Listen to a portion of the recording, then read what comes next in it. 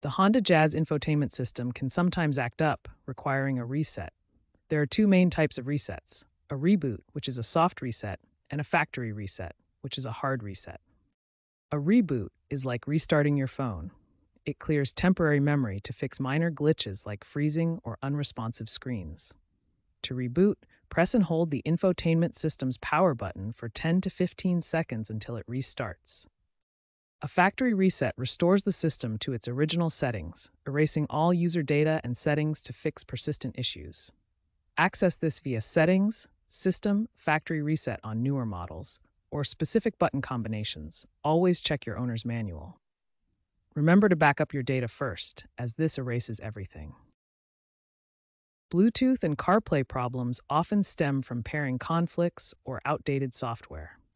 To fix Bluetooth, go to Settings, then Connections, then Bluetooth, and select Forget All Devices. Then repair your phone. For CarPlay, ensure your iPhone is updated and try a wired USB-C connection. If these steps don't work, a reboot is the next step.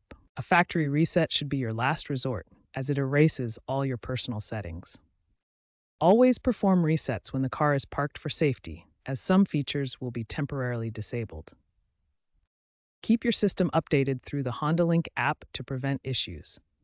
Many problems are resolved with software patches. As of 2025, Honda is rolling out more OTA updates and predictive resets for optimal user experience.